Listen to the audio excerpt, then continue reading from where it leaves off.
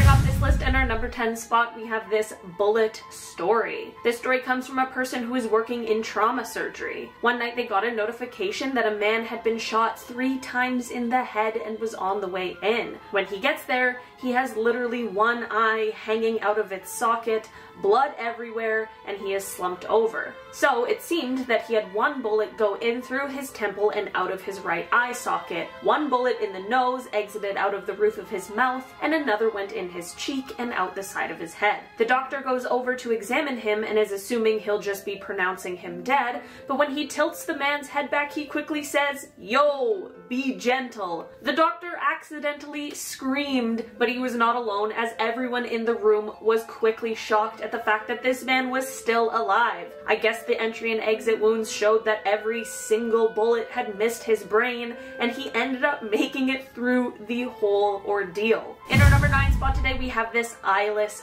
face story. Before I get into this one, guys, please don't forget to hit the thumbs up button if you're enjoying the video so far, because it really helps us out. This one comes from a nurse rather than a doctor, but I feel like it definitely still applies. She was working at the home of an elderly lady who had some learning disabilities and had also had her eyes completely removed due to a condition that she had from birth. The lady was apparently super nice, but had this habit of wandering around her apartment late at night in complete silence. One night the nurse woke up and left her room at 2 a.m. to head to the bathroom when she had quite the scare.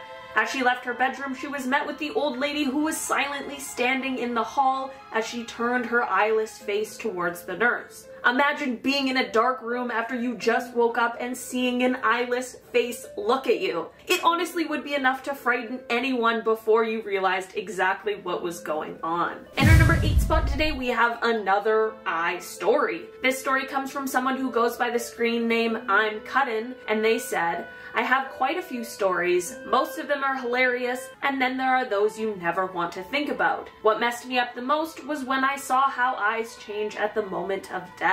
Imagine you are looking at clear water, but that clear water changes to foggy in an instant. In my 8 years here, I've only seen this once, and I've personally seen well over 250 dead or dying people." This is one thing that I've always thought that I can't understand how healthcare professionals do. I definitely don't think I could see people die all the time, especially not when it's like what he just described. In our number 7 spot today, we have a car accident story. This story comes from a person called Jeremy Howell, and they're recounting one of their mom's stories. Jeremy says, "A guy came in from a car accident and was losing blood. In the midst of resuscitation, the man jolts awake and screams, 'Don't let me go back there. Please, please, please don't let me go back.' A few seconds later, they lost him." What? Like, imagine. That would scare me half to death. Seriously, you guys. In our number 6 spot today, we have this dead guy moaning story. This story comes from someone who goes by the username I'll Do It Later from when they worked at a hospital. They said, "One of my duties was to help wheel patients who had expired down to the in-house morgue. Once we were wheeling an older man from the ER down the hallway when he let out this low moan. I started to panic thinking that he was coming back to life, but the registered nurse explained to me, in brackets they have newbie, that sometimes the air in the lungs doesn't come out until sometime later, or it is delayed for a bit." While I definitely feel like whoever this story is from should have definitely already known this, that would be so scary for a second when you don't know what is happening. In our number 5 spot today, we have a crying blood story. This is another story that comes from a registered nurse, but it definitely needed to be mentioned in this video. A 24-year-old man came into the ER one day with flu-like symptoms. He had some sort of rash that sadly ended up being a symptom of failing a battle with bacterial meningitis, and it was causing him to bleed internally. He was in such bad condition that he started crying, but his tears were blood. She said she could see how scared he was at his eyes, which is so sad to think about. He ended up actually passing away, and the nurse whose story this is had said that in her long nursing career, this is the one that just really stuck with her. In our number 4 spot today, we have a whole story. This story story comes from someone called Pete Lancosta and is a bit of a gross one, so just a warning. Pete says it was someone who had a massive hole under his right arm, creating a cavity where you could see and hear whistling from the right lung. It had been worsening for maybe 10 years, so the initial injury had mostly healed. Honestly, you guys, I almost couldn't read this one out loud. I can't imagine what that would be like for all parties involved in that situation. In our number 3 spot today, we have a tumor story. This story actually ended up being published in a medical journal for how crazy it is. A 90-pound, 16-year-old girl came in one day with flu-like symptoms, a sore right side with a bit of a bump. They went to check for gallstones, but it actually turned out to be a tumor. It ended up being removed the next week, and it turned out to be a 7-pound tumor that was as big as a dinner plate. This is not normal. It was so big that it had outgrown its blood supply. That's insane and so yucky. I'm glad this one came out with such a positive outcome though. We needed more of that on this list today. In our number 2 spot today, we have this intestine story. This story starts off on a wild note from someone who is explaining one of their mom's stories. It goes, apparently one guy walked into the emergency room entrance holding his intestines in his hand, calm as can be, and shouted, "Can I get a little help, please? I think I'm gonna die." Now, this dude wasn't gutted wide open holding all of his entrails, but he had a pretty major cut to the midsection, causing some of his intestines to be protruding externally. This dude is alive, and my mom told me she had no idea how somebody could walk into an emergency room like that and be so calm. Honestly, props to everyone in this situation for remaining calm, because it undoubtedly saved that guy's life that day. In our number 1 spot today, you guys, we have this rising from the dead story. This story comes from someone who goes by Simple Simon 6262 and is honestly pretty crazy, but also kind of cool. They said, "When I was a student, I got called in on a stroke patient. She had coded and they were doing CPR. They worked for 45 minutes, but she died. They cleaned her up and called on the family to say goodbye, but by that time, the family had left. She had been both brain dead and without a pulse for more than 45 minutes. Suddenly, she sat up and called for her family. The nurses rushed to get the monitors and equipment back on her. They started working on her again, she stabilized, said goodbye to her family, and then promptly died a second time." That would be so insane to witness, but I'm also so glad that she got to say goodbye to her family. I honestly think that must be the reason she ended up coming back, even if it was just for a couple minutes. Starting off this list at number 10. This story starts off with a man who has had quite a few too many alcoholic beverages walking into the emergency department. This usually is not a great combination for the start of a story, and this one is no different. After waiting in the waiting room for a while, he eventually gets taken into a room to see the doctor. When the doctor asks him what's wrong, the man explains that he can't get his contacts out. He said that he was trying to pull them out of his eyes, but he just couldn't get them out, and it was starting to be painful for him. The doctor goes to examine his eyes and to see if he can figure out what's going on. When the doctor looks at the man's eyes, he realizes that most likely because of the alcohol, this man doesn't realize that he must have already taken them out, and that he has actually been pulling on his eye and not his contacts. The man ended up having a partial tear in his cornea, and I am so glad that it wasn't worse, because this story really gives me a shiver down my spine. Moving on to number 9. Motorcycle crashes are pretty notorious for having some gruesome scenes, and this one definitely was no different. A man was brought into the ER after being involved in a crash when he was driving his motorcycle, and he had a severe foot and leg injury. The doctor didn't know exactly how bad, but once he gets there, the doctor goes to examine the damage and decide what the next course of action should be. As he's examining the foot, he realizes that it is barely hanging on by a thread. It was so bad, he described it like a mozzarella stick that had been pulled apart. The doctor, of course, realizes how serious this situation is and of course gets this man into the operating room as fast as possible. Luckily, the doctor was actually able to save this man's foot and completely reattach it, which is amazing news. Moving on to number 8. This one is a pretty short story as this doctor didn't include a lot of detail, but it sure is disgusting. This doctor went to see a patient who apparently had an ingrown toenail, which honestly seems pretty painful. When the doctor gets there, he realizes that this ingrown toenail is actually just a toenail that is barely hanging on at all, and that the best solution at this point really would just be to remove it entirely. The doctor gets the toe frozen and pulls the nail off, but what he reveals underneath is what he never expected. There were actual maggots living under this toenail, and apparently not just a few. This definitely shocked the doctor as it was the last thing he was expecting to see, so it's no wonder this experience really stuck with him. Moving on to number 7.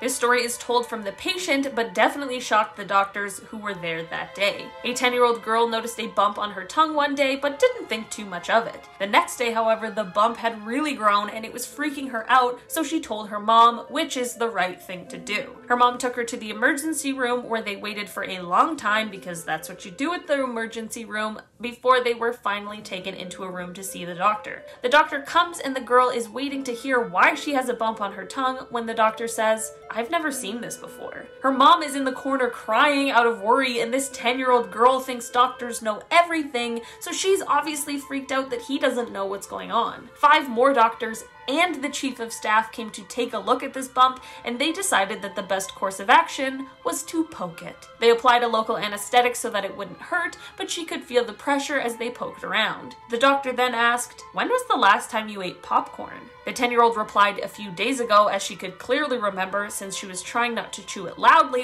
while she was watching the X-Files Sewer Monster episode. As it turns out, a popcorn kernel had suctioned itself to her tongue, and since the tissue on your tongue regenerates so quickly, the kernel was basically just absorbed into her tongue, which is what was giving it a bump. Definitely a pretty crazy story that I am glad had such a simple solution and ending. Moving on to number 6. This story comes from the Reddit user Cow and is a story they got from their neighbor. This neighbor was working in the ER one day and described it as one of those days that is just bloody. She explained that there was an unbelievable amount of really bad nosebleeds that day for some reason, and she was constantly dealing with people who were getting woozy from their nosebleeds. A guy walks into the ER, and as she turns around, she sees him holding a bloody rag to his face. She's thinking to herself, really? Another nosebleed? She asks the man to lower the rag so that she can see how bad it is, and he listens. When he lowers the rag though, she sees that his jaw literally drops, like almost completely off of his face except for a few tendrils of skin that were holding it on. She calmly asked the man to put his rag back on his face, which he does, and then she quickly escorted him to the trauma center so that he could get the help that he needed.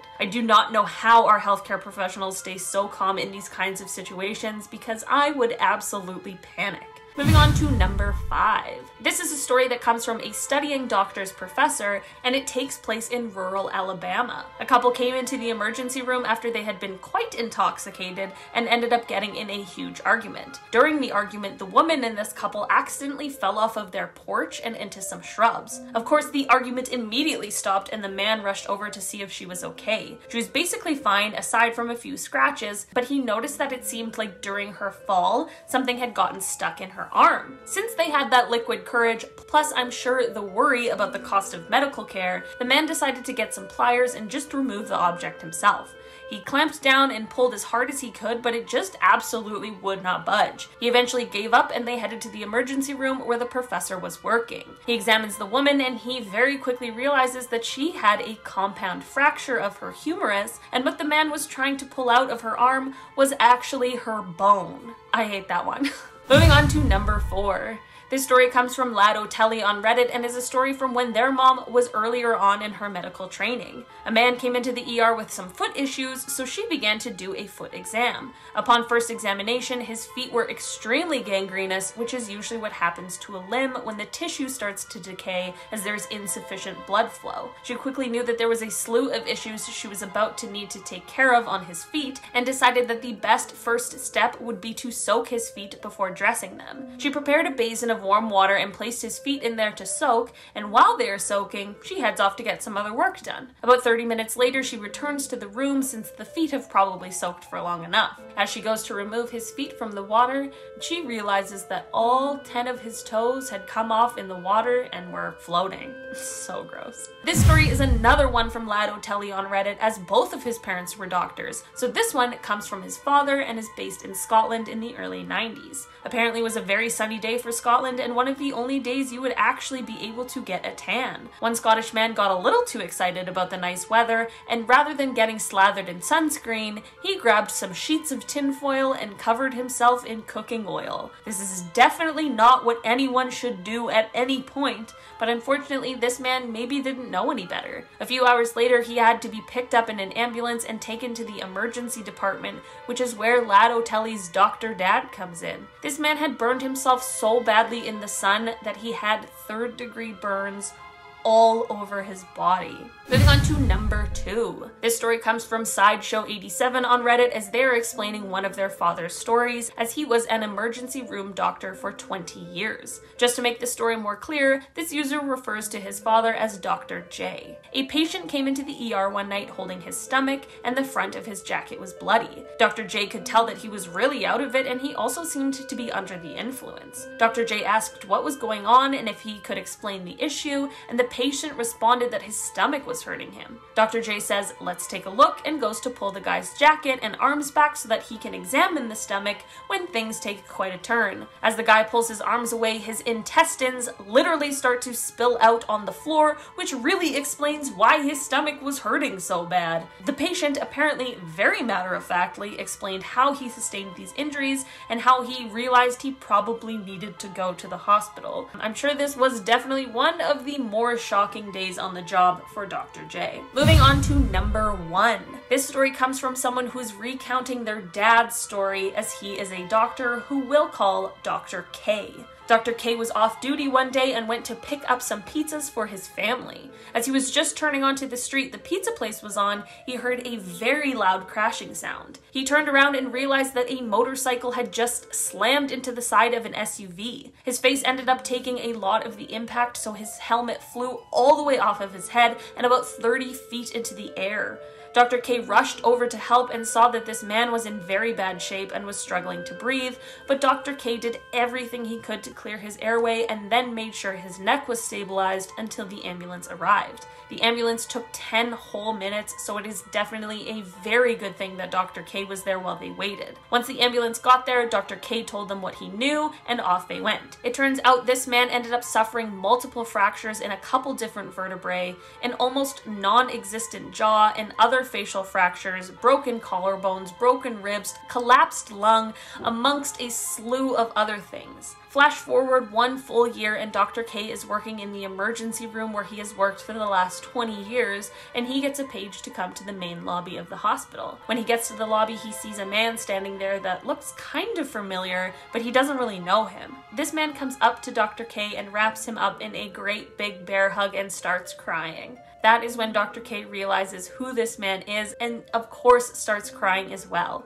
The man just keeps repeating, "Thank you, you saved my life." They chatted for a while about the recovery process and how his physiotherapy was going. Apparently Dr. K has said it was one of the best experiences of his life.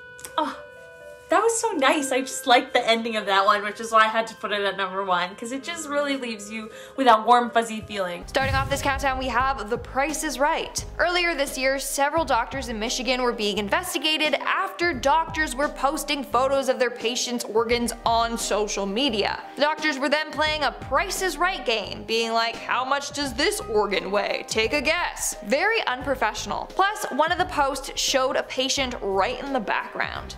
Other photos sparked a competition with the caption, "The longest one wins." Apparently this is what a number of doctors were playing with each other. They were caught obviously and the photos were removed. But that still is very unethical. Not only does it make doctors seem unprofessional, but it's also traumatizing for the patients who had their organs photoshopped and manhandled. Moving on to number 9, we have The Victim. Back in 2010, a 60-year-old victim was rushed into St. Mary Medical Center in LA. Sadly, they passed away after the doctors were too busy taking photos of the man and posting them on Facebook instead of actually treating him. He passed shortly after the photos were taken. Not only is this a breach of patient privacy, but it cost the patient his life. That time spent taking the photo potentially could have saved him. What's worse is that the photos were shared all over Facebook and over texts. So a man lost his life and they didn't think sharing images of him right before his death was wrong? How sick. In our 8th spot, we have the skull saw. Take a look at this scary, monstrous device. Aren't you glad it's from the 1800s and not now? This is a picture of the skull saw. It was used from the 1830s to 1860s during brain surgery. The doctors would crank this saw to cut through the skull. Thank gosh, times have changed. But still, I can't help but to cringe at the thought of that. Imagine a doctor pulling out that big device and bringing it close to your face. No thank ya. That's bound to make anyone scared of doctors. Coming in at number 7, we have the corneal transplant. Now, I'm not even sure if I'm allowed to show this photo on YouTube, so I'm just gonna describe it in great detail, just in case. We might have to censor it. Anyways, the photo I'm referring to is one of a corneal transplant. It features the patient's eye stretched wide open after the surgery. So you could see the damn stitches in the person's eye. Now, I don't know about you, but anything to do with eyes gross me out. Like in horror movies like Saw, when people have to do stuff to their eyes, it makes me squirm and cringe. So seeing this and knowing that there's stitches in that sensitive area, gives me the creeps. Now this photo is obviously meant for medical personnel. Obviously, random people like us seeing it turns us off and might prevent someone from getting this important surgery. Coming in at number 6, we have the smoke enema. Thank gosh doctors don't practice this anymore. So basically, a smoke enema was given to drowning victims because it was thought to help resuscitate them, or warm them up if they were in icy waters. So they'd insert it into their bum and force smoke up there. This was practiced during the mid-1700s until the early 1800s. It took them that long to figure it out that it wasn't really working. Now, what I want to know is who the hell invented this and thought it was actually a good idea. All that would do is damage your colon or make you toot. We're now at our 5th and halfway mark with the dancing surgeon. Back in 2018, Dr. Wendell Davis Boutte in Atlanta was facing several malpractice lawsuits as she was exposed for posting videos and photos of her dancing while performing surgery. One of the patients was Latoya Archine. She was horrified after seeing herself unconscious while her doctor danced around her. In another clip, her doctor is dancing while swinging her skin around. After the surgery, she realized that her flesh wasn't even cut in a straight line. She blames this on the dancing. Not only that, but her whole procedure was botched. Another patient of Boutte was left with brain damage after a tummy tuck gone wrong. In the end, more than 20 videos were found on YouTube. Boutte had to pay $190,000 in malpractice fees, and 38 patients are entitled to refunds from their botched surgeries, and she got a 2.5-year suspension. Moving on to number 4, we have the disturbing photos of patients. So it seems as if doctors love taking and sharing photos of their patients. It happened to a 23-year-old model who was taken to a hospital in Chicago after binging on alcohol. While in the ER, a doctor took photos of her looking very anxious and disheveled, and then posted them on Facebook and Instagram. Another example would be a doctor who took a picture of an attractive patient in the ER and posted her image on Facebook. He captioned the photo, "I like what I like. That's disgusting." In another case, 2 nurses shared an x-ray of a patient that got a sexual toy stuck up his bum. A total violation of patient privacy. In our 3rd spot, we have the storage of bodies. This is a very depressing photo taken at a Detroit hospital earlier this year. This hospital was so overwhelmed and overcome by death that they were running out of room to store the deceased's bodies. This photo shows the bodies in body bags piled up in random rooms at the hospital. It's very sad how many millions of lives were lost because of this pandemic. This photo serves as a scary reminder. My heart goes out to any families who lost anyone. Moving on to number 2, we have the big leak. Back in February of this year, hundreds of thousands of personal patient records were leaked online and were accessible for anyone to view. This included videos of patients, photos, body scans, x-rays, and pages of personal information. This happened due to the fact that the information was being stored on an unprotected server. 900,000 patient records were accessible online. Obviously, the hospital was in a panic trying to correct their mistake. That information should have not been out there for just anyone to see. In fact, it could have allowed hackers to create a comprehensive profile of their victims. These patients could have become victims of identity theft or fraud, you name it. And in our #1 spot today, we have the unconscious patient. In 2013, a doctor from BC was suspended and fined after taking pictures of an unconscious and nude patient. He then sent this photo to another staff member. The photo was of the patient's catheter site. And not only that, they were making fun of the patient and sent the photo alongside a joke. In the end, the doctor was fined $20,000, but that was to the College of Physicians and Surgeons. I don't even know if the patient was compensated. I hope they were though, that is absolutely traumatizing. They also were only suspended for 6 months. Absolutely sickening. Starting off this countdown, we have the car accident. About a decade ago, this nurse used to work in a suburban hospital. One night there was a multiple vehicle accident and one of the accident victims arrived to the ER with his foot barely attached to his leg. It was just dangling from his ankle. Apparently when his car was struck, his foot was at a different angle from the rest of his body, so when it received impact, it literally snapped right off. This nurse was traumatized after walking by his bed and seeing one normal foot and then seeing the other just dangling there with his tendons and ligaments completely visible, dripping with blood. In our 9th spot, we have the haunted hospital. Of course hospitals are haunted. Any place where lots of deaths occur are usually haunted. According to this next nurse, she arrived for her shift early at around 6:30 a.m. Around that time, things were pretty quiet around the hospital. So she gets into the empty elevator and heads on up to the 9th floor. But instead, it skips her floor and ends up going to the 11th floor. The doors open, no one was there, so she closed the doors and clicked the 9th floor button again. When she arrives, she gets off and sees an old woman standing directly behind her in the elevator. I would have had a heart attack. Clearly, this ghostly woman got on at the 11th floor and was hitching a ride down with the nurse. That's terrifying. That's certainly one way to get your heart pumping in the morning. In our 8th spot, we have nearly headless. This next nurse witnessed something that would scar anyone for life. A woman was rushed into the ER after attempting to take her own life. She had slit her wrists and her throat. In fact, she had cut almost her entire hand off, and her head was being held on by the skin at the back of her neck and some muscle. Somehow, she managed to survive the trip to the hospital, but sadly, she didn't make it through surgery. On top of it all, the nurse was in charge of holding the woman's head in place while the doctors treated her. And after her passing, the doctor had the nurse look down the woman's neck with the head held back as a little anatomy lesson, which is incredibly messed up. Someone died and he's like, hey, now's a great time to study the human body. Come on, take a look.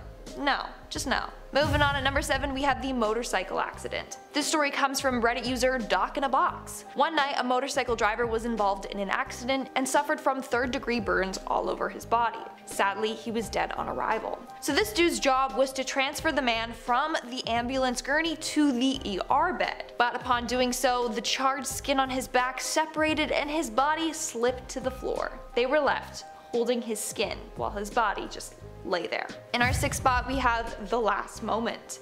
This next story is from Reddit user Sad Trombone, who is an ER nurse. One night she was performing CPR on a woman whose heart had stopped. During the middle of chest compressions, the woman's hand reached up and grabbed the nurse's wrist. But immediately after, her hand fell back to hanging off the table. Sadly, the nurse wasn't able to save the woman's life. But imagine how shocking it must have been to have a dead woman's arm shoot up at you and grab ya. We are now at our 5th and halfway mark with the skeleton man. So this next story comes from an ER doctor. One day there was a man waiting in the ER for treatment. To the eye, nothing looked off about him. That was until he removed the hat that he was wearing. Upon doing so, a chunk of skin about the size of a large male hand just flapped off of his skull. Apparently, the dude managed to scalp himself. But here's the thing. This happened 3 days ago, and he was only now getting treatment. Turns out he was duct taping it down so that it would stay on, or he was wearing that hat so it would stay in place. Eventually, when the hat trick wasn't working as well, his wife convinced him to come into the hospital. I can't. Like, isn't that painful? How do you wait 3 days before treatment? No. Coming in at number 4, we have the makeshift bandage. So if you ever get injured, leave it to the professionals to help you, okay? Chances are you're only gonna make things worse, like this next guy. So apparently this guy was out hiking when he fell on some rocks. The rocks ended up cutting a 3-inch long, half-inch deep gash into his leg. When he arrived at the ER, he had a bandage on his leg.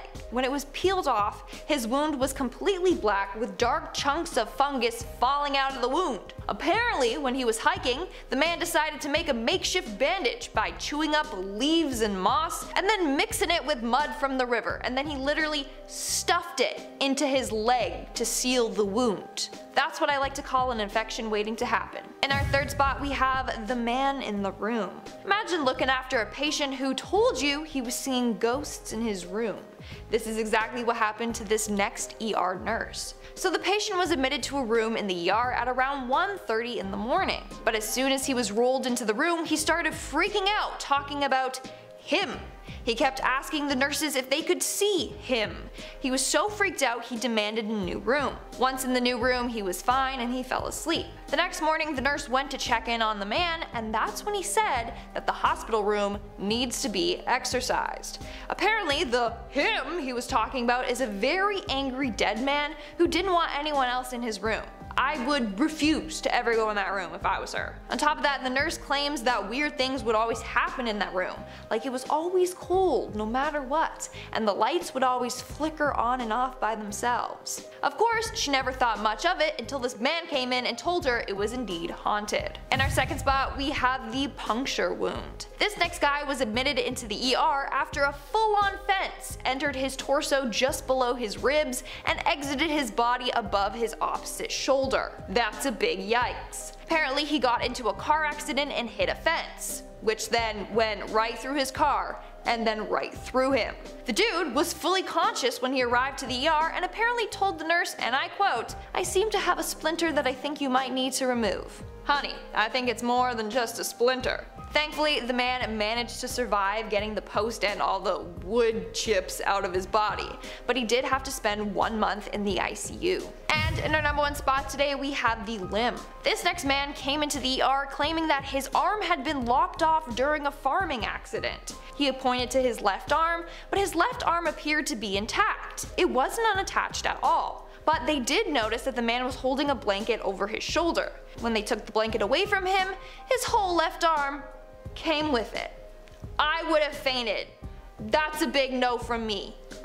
Starting us off at our number 10 spot, we have snake oil. Ew. Nowadays, the name snake oil salesman refers to someone who is knowingly selling fraudulent goods, but this title actually gets its roots from an actual occupation from back in the 1800s. Oil was extracted from Chinese water snakes, and due to this oil being rich in omega-3s, it was used to reduce inflammation, treat arthritis, and even bursitis. These oils were rubbed on workers' joints after a long and hard day of work, mostly workers who were working on the Transcontinental Railroad. But then came Clark Stanley, the Rattlesnake King. Stanley claimed he studied with a Hopi medicine man who convinced Stanley of the incredible snake oil healing powers. He then took this newfound knowledge on the road and performed at Chicago's World Fair in 1893. His act consisted of him taking a rattlesnake out of a bag, cutting it open, and extracting the liquid and claiming it to be the medicinal snake oil. But the FDA later confirmed that there was no trace of real snake oil in his liquid at all. But that didn't stop dishonest doctors and other fraudulent salesmen from attempting to sell the fake snake oil. This then gave this somewhat true and beneficial medical practice a bad name. Folks, if any of you need any supplements for joints or otherwise, use any of the trusted omega-3 oils being sold around the world today. There's also tons of natural foods that will give you a great dose of that stuff too, so no need to go snake hunting. Coming in at our number 9 spot, we have doctors using blow. That's right, we all know the that is often referred to as blow. Well, back in the day, doctors actually prescribed it to patients who were experiencing toothaches, depression, sinusitis, lethargy, alcoholism, and even impotence. In the mid-1880s, scientists were able to isolate the active ingredient in the coca leaf, known as erythrocin coca. Guess what? Pharmaceutical companies loved it.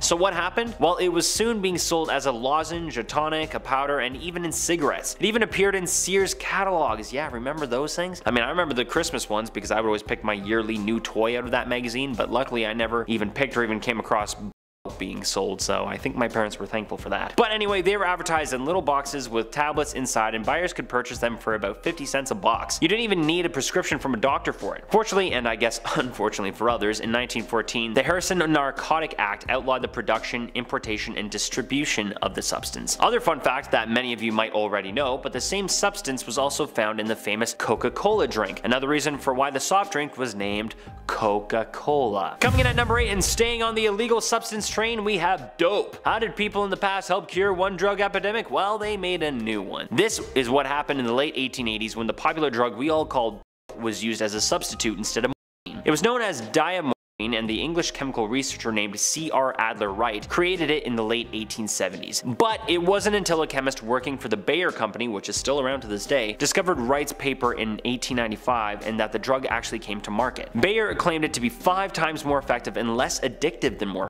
So Bayer began marketing laced aspirin in 1898 that was suggested for people suffering from sore throats, coughs, and colds. Bayer continued to rep and also highly tout the product until they noticed users coming back for bottles more and more. Finally, in 1913, Bayer finally stopped production of the drug after it was banned by the FDA altogether. Yeah, I think that was a good call, but I couldn't imagine what the withdrawal problem many people probably went through. I can't imagine what it was like. I mean, I know that is one hard drug that is insanely tough to quit, and going cold turkey on anything is so freaking difficult, let alone going cold turkey from a hard. That being said, I'm glad we don't actively prescribe it anymore. That I know of. Coming in at our number 7 spot, we have mercury treatment. Today, mercury is popularly known as a potentially poisonous metal that causes extremely harmful effects if exposed in large amounts for a prolonged amount of time. However, this wasn't always the belief. Once upon a time, let's say as far back as the early 20th century, mercury was actually used as a diuretic, disinfectant, and even a laxative. I think we should just stick to our prune juice here, but anyway. It was even used as a treatment for syphilis in some cases. But what's really scary is that doctors back then often mistook mercury poisoning symptoms for syphilis symptoms themselves. So what would they do? They would give them more mercury while they were already mercury poisoned. Freaking yikes, guys. It was even used as a dewormer in some cases in people of all ages, young and old. However, merbromin, which is a mercury containing topical antiseptic, is still used to this day to treat minor cuts and scratches and is used widely among many countries. That being said, it is banned in the US for probably obvious reasons. Coming in at number 6 is one that, if you ask me, is quite misogynistic and sexist, but anyway, here we go. We have a female pelvic massage. The modern day vibe actually stems from a medical tool doctors used in the 19th century. Yay, go doctors! Or maybe not. Well, I know many people around the world happily use today. Back in the 19th century, they were used to cure a disease known as hysteria in women, also just known as normal human emotions. Hysteria was known to cause depression, anxiety, irritability, sexual desire, insomnia, faintness, and even a bloated stomach. So what would these male 19th century doctors do? Well, they would perform a pelvic massage with one of these operators and would perform these over a series of treatments. Magically, the woman would feel better, but it was probably just because she had an Anyway, eventually there was a device nicknamed the manipulator made by Dr. Joseph Mortimer Granville that was able to be brought home and used by the woman at home in the privacy of her own home. And she could use it herself, and she could do it whenever she pleased. So while are known to boost moods, let it be known that hysteria was just a woman who was emotional and not a real disease. I think men and women were just so sexually repressed back then that some doctors thought it might be a good idea and women believed it. Anyway, nowadays if you want to go ahead and use a manipulator by yourself, no matter what your sex, you do not need to do it in front of a doctor, and thank God for that. Coming in at our halfway point at number 5, we have bloodletting. For almost 2,000 years, losing blood was seen as a good, healthy, and normal thing for people to have done to their bodies. It was also one of the most popular procedures done by surgeons. It was was based on a flawed scientific theory that stated humans possessed 4 humors, aka liquids. Those liquids being blood, phlegm, black bile, and yellow bile. In order to cure disease or restore balance to these liquids, doctors would suggest bloodletting by letting a patient bleed out a little bit and evenly let these fluids restore to equal levels. Sometimes they would even use leeches to suck out the blood from patients, which gives me just as many heebie-jeebies as giving blood already does to me. But this was used up until the 19th century, and it is also important to know that in 1838, Henry Clutterbuck, a lecturer at the Royal College of Physicians, stated that bloodletting is a remedy which, when judiciously employed, it is hardly possible to estimate too highly. Freaking yikes. Once again, time and time again, I am so incredibly thankful that I live in the time period that I do live in, and this is one of those moments. Coming in at our number 4 spot, we have lithotomies. What is a lithotomy? Well, it was a procedure that was once used in order to remove bladder stones. Ouch. But just wait, as if that didn't sound painful enough already, it was done by a patient lying on their back while a blade was passed into the bladder through the perineum, the soft bit of flesh that is between the sex organ, and doctors would then use hands and sometimes other instruments to then remove the stones from the bladder, and it probably goes without saying here, but the procedure was quite painful. What is even more crazy is that it had a mortality rate of 50%. The number of these procedures began to decrease in the 19th century, and it was replaced with much more humane ways of extraction. Along with that, in the 20th century, healthier diets also made less and less cases of bladder stones, and such procedures were no longer as common as they once were. But yeah, thank God. This one is one that I would have just chosen to curl up and die, because I am such a big wimp when it comes to anything medical that I know I wouldn't be able to take it, which is why these next 3 become my worst nightmare. Starting us off in our top 3 at number 3 and rhyming with our number 4 spot, you guessed it, we have lobotomies. This is technically the number 1 spot for me because it sounds the worst in my opinion, but it rhymes, so I put it at number 3. But our number 1 is no picnic either, just so you know. Anyway, if you don't know what a lobotomy is, this is a procedure where doctors would sever connections in the brain's prefrontal lobe by inserting an ice pick into the patient's head. It was usually inserted close to the eye, and many patients were not even put to sleep for the procedure. I can't even talk about it. This one makes me so sick beyond belief. But anyway, a Portuguese neurologist invented the procedure back in 1935, and a year later, the procedure was used in the US thanks to Walter Freeman. Thanks, Walter. He would go around in his automobile and would perform these procedures around the country in quite horrific ways, and quite often was not precise in his execution either. Thankfully, this procedure was put to rest after advances in were made, and Freeman performed his last lobotomy in 1967. Nope, and no. Coming in at our number 2 spot, we have shocking arousals. During the 19th century, impotence in a man was believed to have stemmed from too much sex or even just the opposite, too little of it. So what was the cure for impotence? Well, electric shocks, of course. Surgeon Samuel W. Gross stated in his book that masturbation, gonorrhea, sexual excesses, and constant excitement of the organs without gratification would lead to impotence, so doctors would then shock them back to arousal. Some doctors would even put patients in bathtubs filled with electrodes, which apparently restored sexual desire in just as little as 6 sessions. Oh, only that many? That's not so bad, I guess. Not. By the late 1800s, there were even electropathic belts or electric belts that were used to help men from kidney pains, sciatic nerve issues, backaches, headaches, nervous exhaustion, and even impotence. While we know today that impotence is sparked by mental and physical illnesses, in some places it is still believed that low energy wave shock therapy can improve ED. I think that would have to be a last resort because that still sounds terrifying to me. And finally, coming in at our number 1 spot is one almost as bad as a lobotomy. We have trepanation. Well, what is this? Well, this was a procedure that was done for centuries and is actually the oldest form of surgery that we know of. The procedure consisted of a human taking on the doctor role and scraping a hole in the skull of the human in the patient role. No one is quite 100% sure what the purpose of this procedure was, but most people believe it was for letting out demons that were believed to be inhabiting the patient's body. Quite surprisingly, many humans survived and healed from this barbaric procedure. Now, were they cured of their demons though? No one quite knows. While doctors no longer do this to cure demons, there are cases of a similar procedure being done to help relieve pressure and excess blood from the brain. There was a case in Australia where it was used, and if not for the ancient procedure, the patient would have passed away due to a blood clot on the brain. Coming in number 10, we have When You Know You Know. Let's kick off this one with Reddit user Through the Shades. This person has been working in a hospital for a long time. They'd encountered thousands of patients, some of them very dramatic, and some of them came in calm and focused. There was one day when someone was brought in to the emergency and they were in some pretty rough shape, but for some reason they had the most relaxed composure that they had ever seen on a patient. This person needed a tourniquet on right away, and they were losing a lot of blood. Right when our Reddit user doctor was applying this tourniquet, the patient looked at them and said, "I'm dying." In that moment they watched their eyes closed and they passed away. Through the Shades wrote that they could always tell who really knew they were going to die and who didn't. Some people would just be screaming "I'm dying" because they were panicking and scared about what was going to happen to them, but this person knew that their time was coming and they calmly moved on to whatever comes after we die. That must have been one of the most frightening and exhilarating moments of their life. I mean, I don't want to die anytime soon, but it would be cool to find out the answer to one of life's biggest mysteries. Coming in number 9, we have the body. Reddit user Really Unbelievable said that they were a surgeon and responded to a question on Reddit asking what was the craziest thing that doctors have heard before patients died. Now, because this guy's Reddit name is Really Unbelievable, it's gonna make this one a little harder to believe, but I'm not here to snoop through everyone's Reddit profile to find out if they were actually a surgeon. I'm here to bring you the craziest stuff I can find. So this doctor wrote that they were in the room with a patient and he was on his deathbed. He was about to go and he kept saying there's a body behind the oak tree over and over again. Of course, this was a very creepy thing to say as you're dying. I don't think someone who's about to say goodbye to the land of the living would be keen on pulling one last prank. Or they would, I have no idea what it feels like to die. But in these final moments, those words shocked everyone in the room and the police came in to get some information, but not before the man died. So they took those few words and then launched a small search behind the man's house. There was a wooded area, and even though there were a few oak trees, nothing substantial was found. So maybe this guy was just messing with everyone, or maybe he was telling the truth but didn't have enough strength to give them all the details. Coming in at number 8, we have Where's My Dog? Okay, now we have a really sad one for you, so you better grab some tissues because this one is a tearjerker. Reddit user XTexanPrideX wrote in about a time they had someone rushed into the emergency because they were in a serious car accident. The person who was brought into the emergency had one of their arms ripped off and he was losing blood very fast. It was pretty clear that this guy wasn't going to make it. His blood pressure was dropping too fast, but right before he passed out, he asked if his dog was okay. See, his dog had been in the car with him when he was in the crash,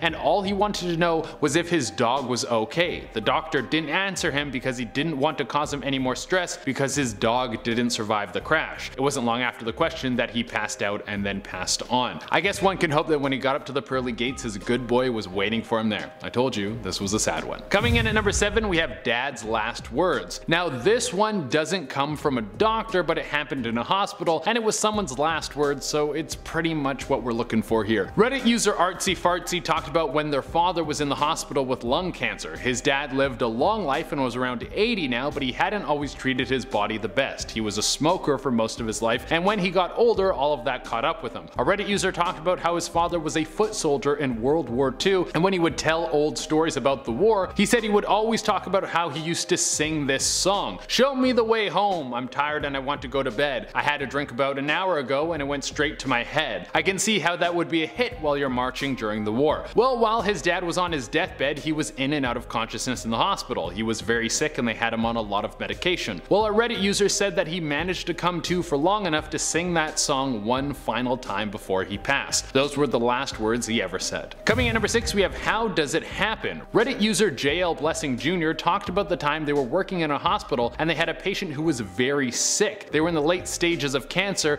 and they knew they weren't going to make it very much longer. This patient turned to them and said, "How do I die?" And that was the last thing they said before they passed away. I mean, if you're in that situation as a doctor and you have someone say that to you, how do you even answer it? It seems like such a difficult thing to respond to. Do you tell them what's actually going to happen to their body and how they're going to pass on to the other side? Or do you tell them something sweet so they feel at ease? Of course, you don't want to make this person more afraid of death than they probably already are, but at the same time, do you want to lie to someone who's about to die? Coming in at number 5, we have You Know What's Coming. Sometimes you can have a premonition about your own life. You get a gut feeling and you don't know why, but there's something telling you a hint from the future. Who knows what that is, but we have a pretty interesting moment of it in our next story. Reddit user Pizza with Artichoke talked about a time they were about to perform surgery on a patient. It was someone with an infected heart valve from drug use. That is something I didn't even know could happen. They should tell you that when they're trying to get kids not to do drugs. Well, the patient was laying on their bed and they hadn't fed them the anesthesia yet. The guy sat up and said, "I'm going to die, aren't I?"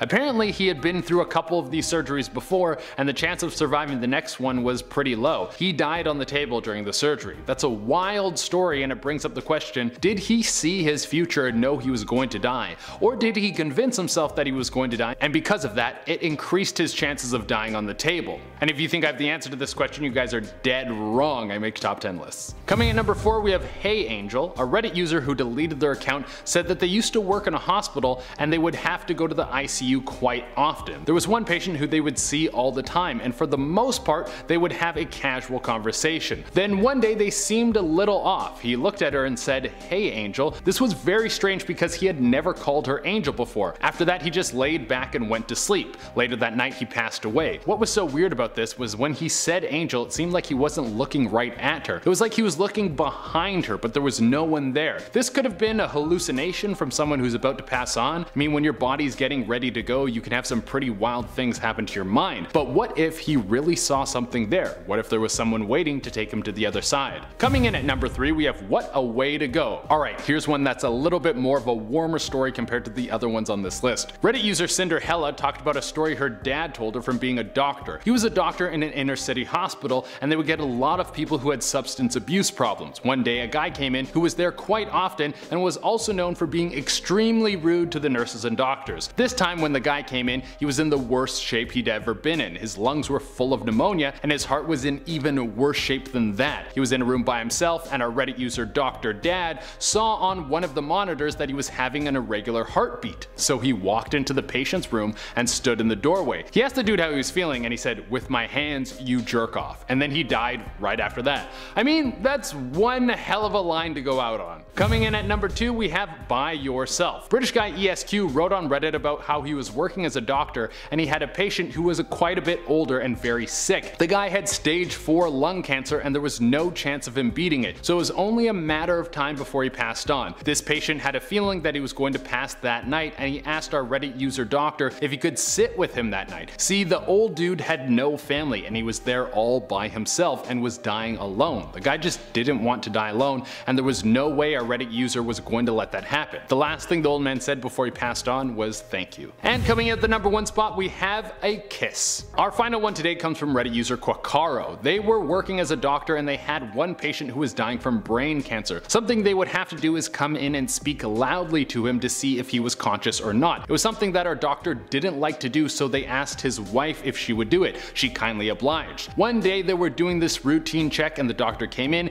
and the wife started speaking loudly to him to see if he was conscious. In that moment, he took her hand and kissed it and then passed away. Not final words, but as clear a message as anyone could ever send. Starting us off at number 10 is Shiro Ishii. Now during World War II, this man was a Japanese microbiologist and lieutenant general in the biological warfare unit of the Japanese army. He was the director of Unit 731, which is where he developed and used biological weapons which he tested on prisoners of war and other civilians. Which is illegal. Just putting that out there. This man alone was responsible for some of the most notorious war crimes of Imperial Japan. He killed over 10,000 people by exposing them to diseases like anthrax and the plague. He would do this by injecting them with the diseases but disguising them as vaccinations, and then would just record the effects and not tell the prisoners what was going on, as they were just dying from the plague. He would stimulate heart attacks and strokes among patients as well as forced He would order prisoners' limbs to be amputated so he could study their blood loss. He would order the limbs to then be attached to other parts of the body just to see what would happen. One person had their stomach surgically removed and their esophagus attached to their intestines instead just to see what would happen. They obviously died. He would inject horse urine into their kidneys, put them in low pressure chambers till their eyes popped out, and none of that was done for any military or medical purpose whatsoever. He was just a sadist. Coming in at number 9 is Marcel Petiot. Now born in 1897, this French doctor slash serial killer started off fighting in World War I, but after being injured he was sent home. He went to medical school and worked as an intern at a mental hospital afterwards, which was controversial since he himself was diagnosed with multiple mental illnesses, and of course he was addicted to When his internship was over, he managed to attract patients to his practice by forging fake credentials. While working, he started performing illegal applying narcotics to patients for personal use, and his first victim was Louise Delaveau. Marcel had an affair with her and then she disappeared during their relationship, and witnesses saw Marcel loading some big trunk into his car, which was presumably her body. The doctor was finally exposed when his neighbors continuously complained to the police about this foul stench coming from his house and an excessive amount of smoke just coming out of his chimney. The police initially thought it was a fire, so they called firemen to his house, and they found a massive fire in a coal stove in his basement. But within the fire, scattered all over his basement, were human remains of over 60 patients. He was later beheaded, and rightfully so. At At number 8 we have lobotomies. I've been researching this medical procedure ever since the first time I saw it in a movie in my early teens. It's just so fascinatingly screwed up that I'm like, how could they even do that? So this procedure was done as a form of psychosurgery, which is a surgery that tries to treat a mental illness or at least reduce the symptoms of one. The procedure started being done in the 30s, and it started off as a hole being cut into the skull and injecting ethanol into the brain to sever the fibers that connect the frontal lobe of the brain to the other parts. As if that wasn't bad enough, it evolved into the ice pick method, which is what I've seen a lot of and you probably have in movies as well. It involves a metal pick being put through the eye socket of the patient and then being moved side to side inside to separate the frontal lobe from the thalamus. Like, surely that would hurt. If someone is putting an ice pick through your eye socket, that has to hurt. It was extremely inhumane and was mostly performed on women to make them less spirited. It would literally change your personality and make you just not there. You just weren't present. It has the potential of damaging your intellect or severe brain damage. These people would just become incompetent afterwards and not be able to function normally in society. If you've seen the movie Sucker Punch or if you've seen BoJack Horseman, they perform lobotomies in those two, and I'm just looking at them and I'm just like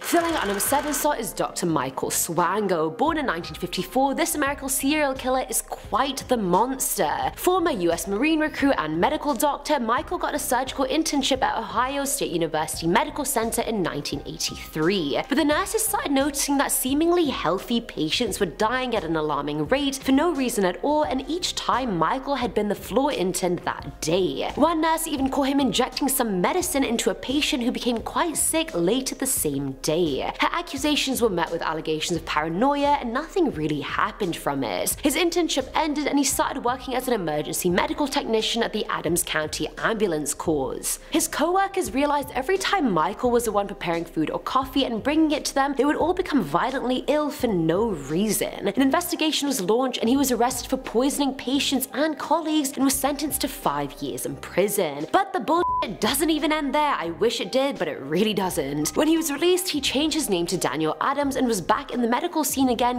colleagues and patients. He then fled to Zimbabwe when suspicion arose again, where he was again working as a doctor, killing more people. He was eventually caught in 2000, thank God, and was sentenced to 3 consecutive life terms. And he full on deserves it, like.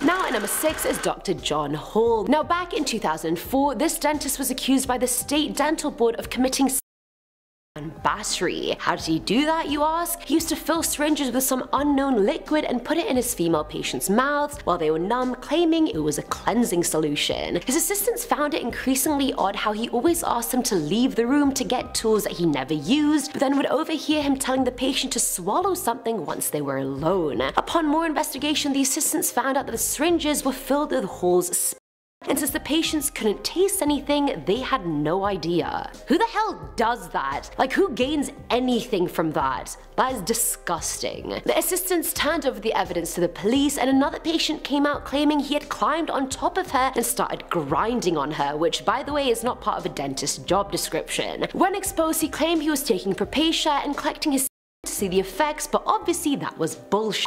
Coming in at number 5 is Karl Klauberg. Now Karl was a German gynecologist that conducted medical experiments on the prisoners at Auschwitz camp. In 1942, he approached one of his seniors and asked him if he could perform mass sterilizations on women at the camp for his experiments, and the senior agreed. He would do messed up things like injecting acid into the women's uteruses with no anesthesia, which resulted in so many women dying or suffering from permanent damage. The point of the experiment was to figure out how long it would take to sterilize 1,000 Jewish women, and the answer was with 10 assistants you could do it in a day. 700 women survived the ordeal, but many lost their lives. Karl moved to another camp, and Soviet troops captured him there and brought him to the Soviet Union, where he was sentenced to 25 years in jail. At number 4 is Harold Shipman, the only British doctor in history to ever be found guilty of his patients. In 1974, Harold became a general practitioner at a practice in West Yorkshire. Things were going fine, but a year later he was found forging prescriptions for patients so they could take pethidine, this type of for personal, not medical use. Later on, people started getting concerned due to the high death rate of his patients and the number of cremation forms he had needed countersigned. He killed most of them by injecting their bloodstream and then forging their death certificates saying they died of poor health or natural causes. He ended up killing 218 people altogether and was convicted in 2000 but hung himself in a cell 4 years later.